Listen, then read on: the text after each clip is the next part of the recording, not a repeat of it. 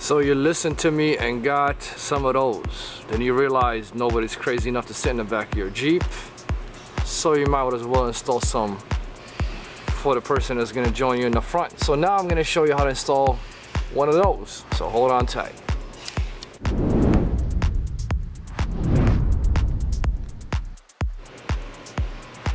Alright, so to install the Jeep front grab bars, you'll get two of these, one for each side.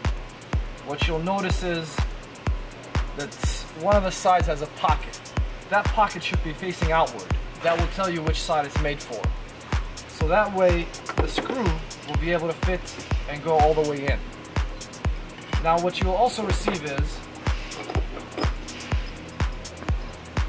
two screws and two of these spacers. You match the short spacer with the short screw and the long spacer with the long screw. So to get started, you have to remove these two bolts here. I already removed this one, and this one is already ready to come out, and you will not need to use these bolts. So once you start to install, the long bolt and spacer will go right here, and the short one will go on the top. So you'll have to put the screw in through the spacer on the opposite side, and then go ahead and screw it into the hole. The most difficult part would be just to find the hole.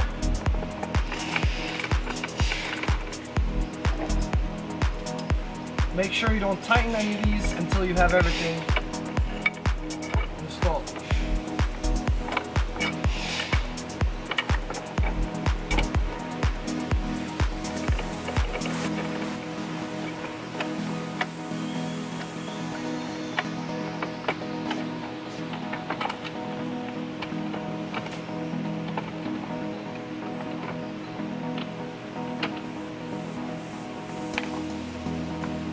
And then you'll require an Allen wrench to tighten everything back together.